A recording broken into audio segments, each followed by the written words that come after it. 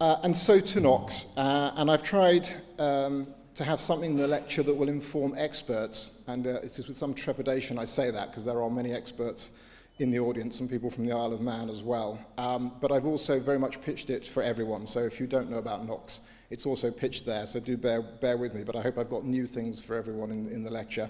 And the lecture's centred around the exhibition, so we do focus on the metalwork and jewellery, but from Knox's point of view, probably that was a relatively short period of his life, maybe 6 years, so we absolutely talk about his whole career as an artist and the biographical aspects, and then of course his legacy.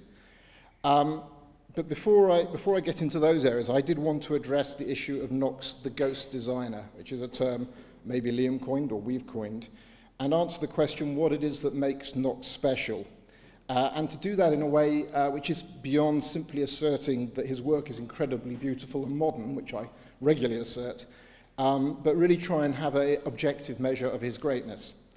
So for my first slide, and I promise you it's the only graph, I've done a graph, and what this does is I've gone back in time to 1900, and it's the 1900 version of trending, no Twitter or Facebook, of course. But what I've done is search a database that has all the periodicals and journals of the arts area and the architectural area from around 1900. And I've gone through those and searched across the major people of the period. And what you'll see is, perhaps predictably, William Morris, founder of the arts and crafts movement, Van der Velde, say arguably founder of the Art Nouveau movement, 700 odd hits. And you go through Tiffany, Voisy, Lalique, names that trip off the tongue. Liberty is there with about 300. Mackintosh, surprisingly low, but still a good mark at 150. I put Oliver Baker in. He is a watercolourist whose pictures now sell for about £50 and who was the second designer of metalwork behind Knox. He got 26 mentions, and Archibald Knox got 6 mentions.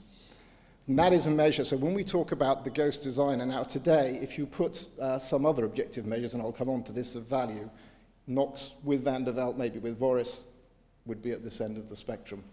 And I want to really talk about why that is. So firstly, there is objective testimony on Knox from reasonably authoritative sources. So Mervyn Levy, who wrote the book on Liberty, not the book on Knox, talked about a designer of genius who ranks with his great contemporaries.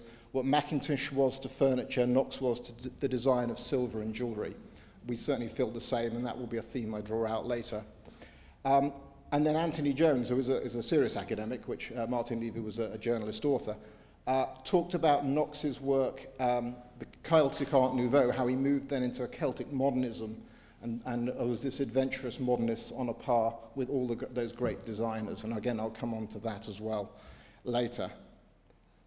And I put together this slide just to hopefully get everyone excited before we really get going. And it's a timeline of 3 of these great designers, keeping in mind Knox was never known in his time. And you see Charles Ashby, founder of the Guild of Handicraft, doing this classic, we could have a timeline back to the 17th century here, but a covered cup, 1896, that was considered very modern, hugely influential on the whole secession in Austria and Vienna and modernism that bore of that.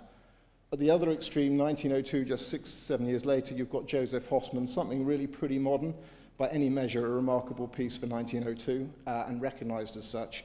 But in the middle, you have Archibald Knox. And this piece, of course, is a Liberty piece. It's really an Archibald Knox piece.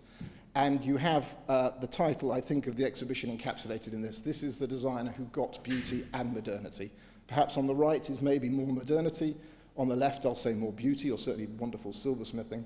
And in the middle, you've got both. And that is where we think Knox needs to be positioned, or should be positioned.